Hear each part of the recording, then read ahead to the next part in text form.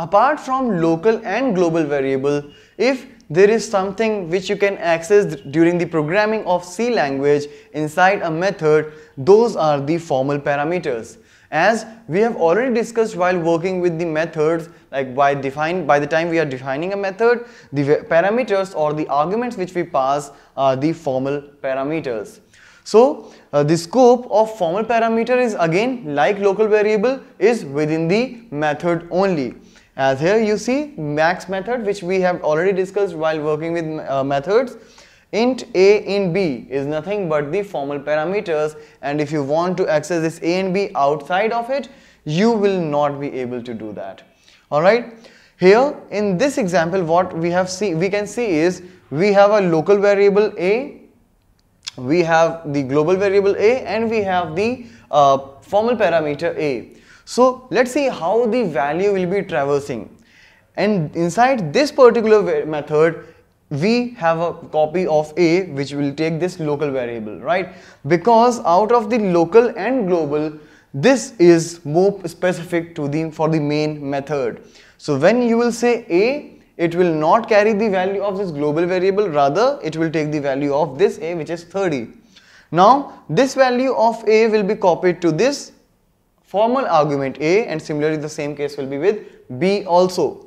Now by the time you are working with this particular expression a is greater than b, again inside this method we have a parameter named a. So for max, this a formal parameter is more specific, more closer. So again when you will say a, it will not consider this external, means global definition of a, but the local copy will be considered. But if in case you have another method in the same program inside which you don't have any local variable or formal argument with the name a, then that particular method will be using this global variable a with the value 500. So this is how you can differentiate between the accessibility and scope of the local variable, global variable, and formal arguments. For the formal parameters, again you can consider the same example where in the sum method I have defined these two parameters, that is int x and int y. So like local variables, the scope of these formal parameters will also be till this function only, since it is the part of your method definition.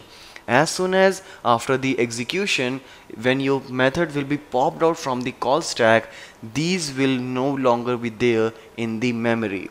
So just the way to declare these formal parameters is different from the local variables, but internally the existence and the scope of these members will also be very similar to that of local variables.